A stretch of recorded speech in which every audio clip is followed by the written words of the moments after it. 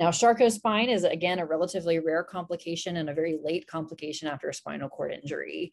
The pathogenesis of the deformity is likely due to lack of sensory input to the spine below the level of injury, which leads to abnormal motions and stresses on the spine. And that will cause progressive destruction of cartilage and subchondral bone damage, and it actually creates a false joint somewhere along the spine, always distal to the level of injury. And Charcot spines can present very, very late as 30 years after injury. And because Charcot spines are an interest of mine and present in a really interesting, surgical problem that's very sort of distinctive, I'm going to go a bit in depth into their management here as a late sequela of spinal cord injury, just because I think that they're cool and I enjoy managing them. So you can see here are some of the main characteristics of a Charcot spine. So this is a sagittal view. So this is belly, this is the back. These are the two disarticulated ends of the spine, okay? These will often rub together and create an audible thunk that the patient can hear or feel as they move around. And you can also see this sort of copious fluid here produced by the process. Sometimes this can either mimic an infection or actually become infected, since it's just this, inert fluid that's sitting there. And so it's just asking to get infected. And so ruling out infection is an important part of the management of these.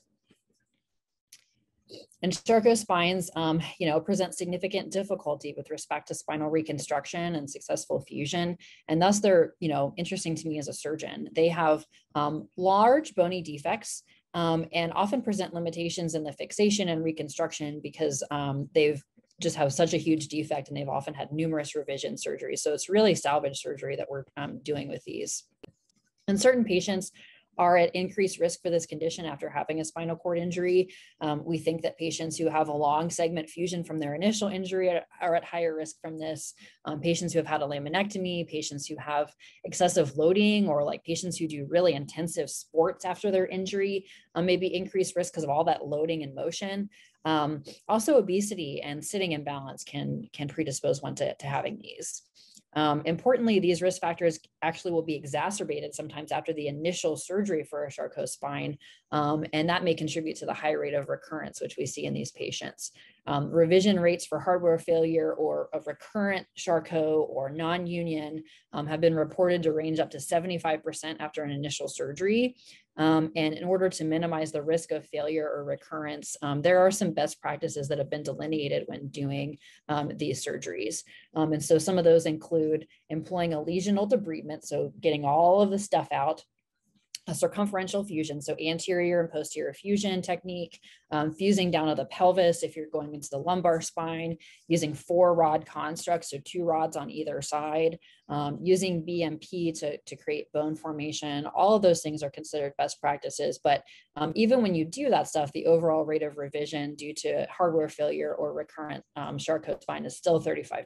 So even if we do all those things. So again, this is a topic of interest to me and my partners, and we do a fair amount of these surgeries and have published techniques for salvage and the revision of Charcot surgery, which is what these images are from. So I'm just going to take you through this patient's imaging because it sort of details some common issues. So this is a guy who had a high thoracic injury. Okay, he actually had a mid-thoracic Charcot spine. That's this big destructive thing here, and you can see the anterior cage placed. And he had a long segment fusion after that to stabilize, because you want multiple fixation points. This is just like an initial trauma. It's a disarticulation of the spine. And so then he got another one. You can see this huge destructive process here. And so again, following best practices, did an intralesional debridement, took out all that crap that's in there, did anterior fusion at every level, all the way down to the pelvis, 4-rod construct. And then he got it again, and it's like even bigger, it's massive. And so again, go back in, debride everything and repair it. And so our salvage technique in this case was actually to transect the thecal sac because he didn't have any functional neural tissue, and then do a big anterior reconstruction and use a structural allograft. This is a fibula in the actual spinal canal as a structural allograft. So this technique of thecal transection is, a salvage technique. And we've published on this. And each of the patients where we've done this, they have a chronic complete spinal cord injury. When we transect the thecal sac, there was no clinical sequela at all, and no functional or really even identifiable structures were encountered when we did the transection. There was no spinal fluid encountered. Nobody had a spinal fluid leak. And so that was helpful for us because we were able to use the canal as a fusion surface. And also we could do an easier intralesional debridement because we have to work around the thecal sac.